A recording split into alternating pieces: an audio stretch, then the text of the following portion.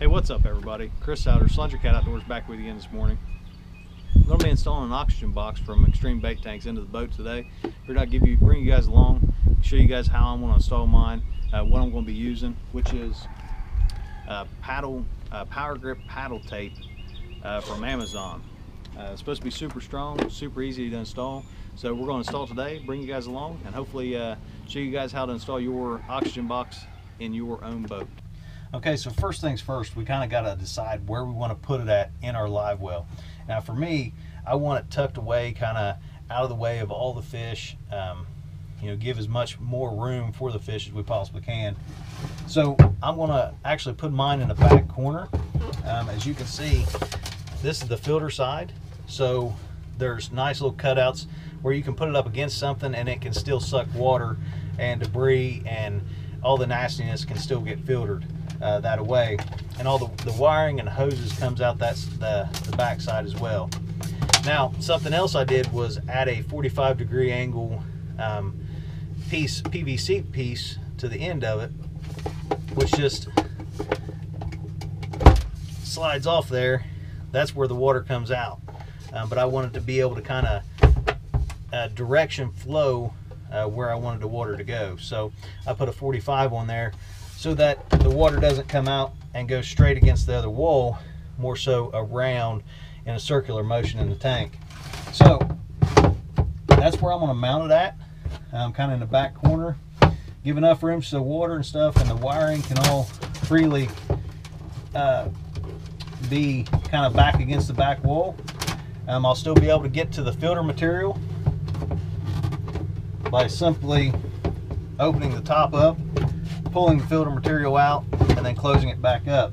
And with that 45 angle on there, it will kind of make a circular motion, circular flow in the tank to kind of help get the oxygen into the fish's gills as well. So now that we know where we want it at, it's time to prepare the surfaces and get this thing mounted in here.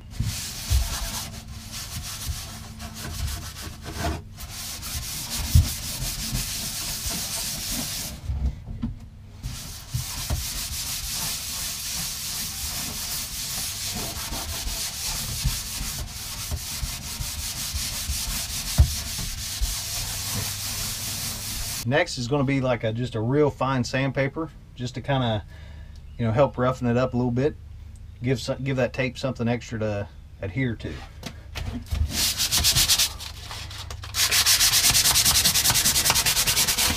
And it doesn't take much pressure, you know, just a light pressure on it.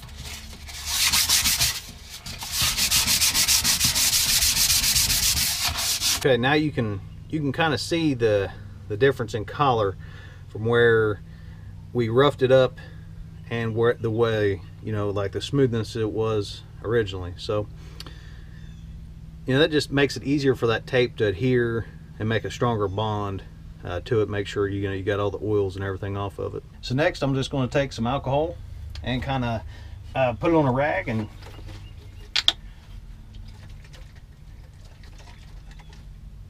clean it all off until the towels come back clean. You can kind of see everything that was on, you know, on that tank from where I roughed it up and cleaned it.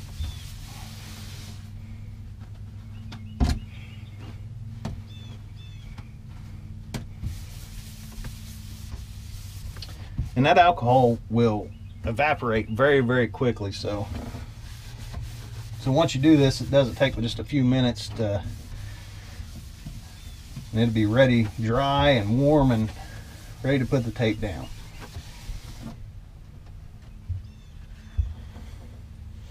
I'm gonna get another clean white paper towel, put some more alcohol on it.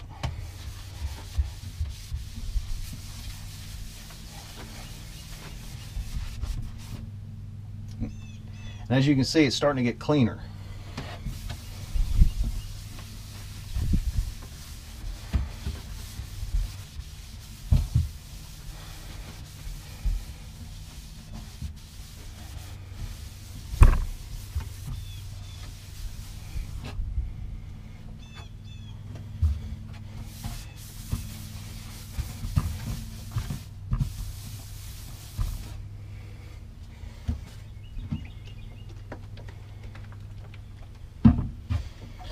Okay, now I'm going to do another towel.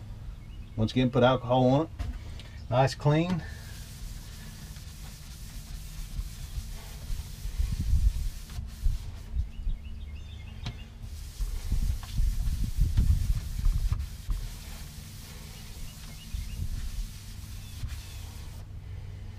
Okay, now you can see it's pretty much clean. Now we'll do one more side just to make sure we get it all.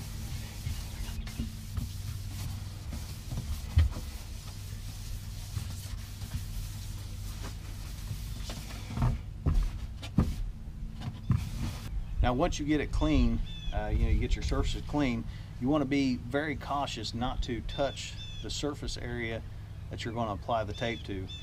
Any oils that are on your hands will affect how well that adheres to the surfaces. So make sure before you put the tape down, that the surface is clean, and once it's clean, do not touch it.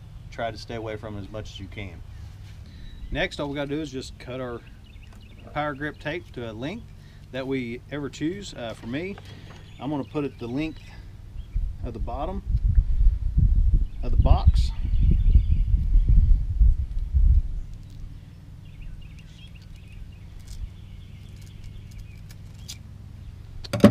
Now, what makes this so much different than normal, Velcro is that it's not fuzzy on one side and hard on the other.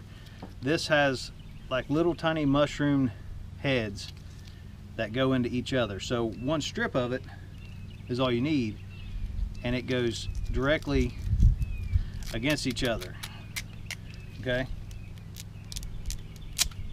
and it's extremely tougher and stronger than your traditional Velcro. Okay, so something I'm going to try this time that's going to try make it a little bit easier for me, since the pieces are all the same length. They're just going on the bottom of the box and the floor of the Livewell. What I'm going to do is I'm going to go ahead and stick the two pieces together all the way down. And you really got to push this stuff together. I mean, it's not like your normal Velcro. You really got to work it, and the more you work it in, the stronger it is, honestly. So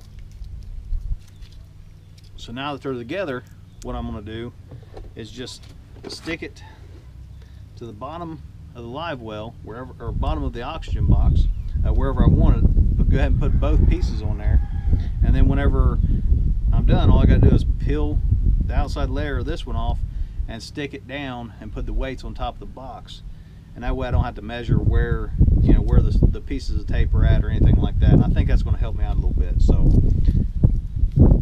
let's do that. Make sure these things are good and even and where I want them. Now I'm just going to peel that loose. And remember, we don't want to touch the surfaces once we get them clean. We want to try to keep our hands from touching anything that the adhesive is going to adhere to.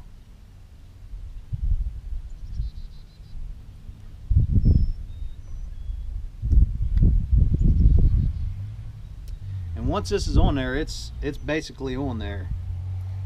So get that on there, press it down good.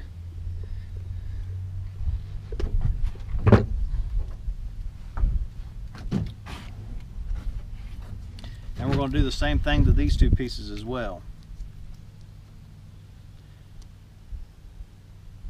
Now I decided to go lengthwise with this tank instead of widthwise strips or anything like that. I don't think that the way this tape power grip Velcro works, I don't think that one direction is stronger than the other direction. I think it's just good solid stuff that can be used for many different applications, whether it be for an oxygen box or maybe mounting a GoPro mount or a camera somewhere that normally you couldn't mount one, or just something you don't want to use screws to screw something to. And once again, you want to work it good together. Kind of decide where you're going to put it at. Take a good look at it. Peel layer off. Try not to touch anything.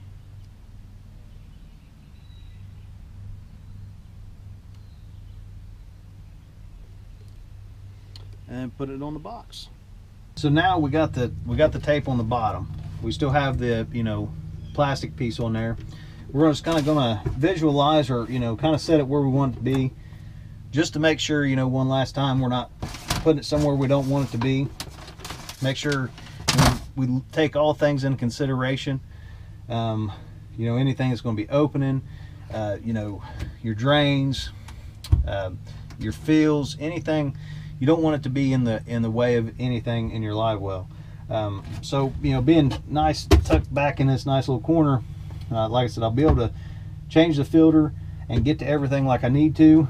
The wires, I'm gonna drill a hole right up here and take them out the back with the air hose. So I really like where that's going to be at. So now all we got left is just to peel off the back side of the sticky and put it where it's going to be at.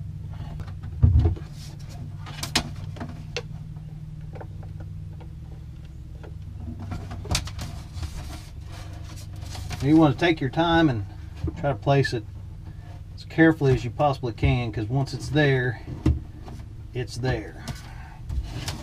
There's no really getting it back, and that is already, oh my goodness, that thing is already stuck on there. Wow. So I'm gonna put this tub up here, maybe add a bunch of weights to the top of it.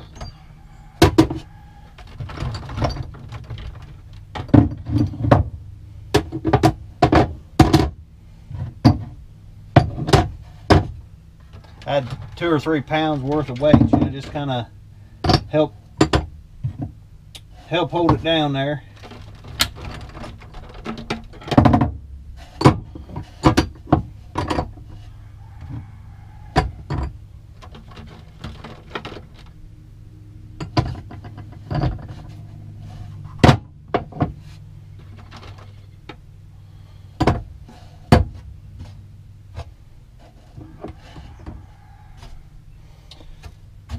That ought to be enough weight.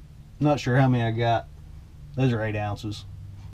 All right, so there you go. Now all we got left is just the drill a hole, run the wiring, and run it to the switch, and she'll be ready to roll. This thing puts a wonderful amount of current in this tank. You know, once it gets going, it'll be a good circular motion.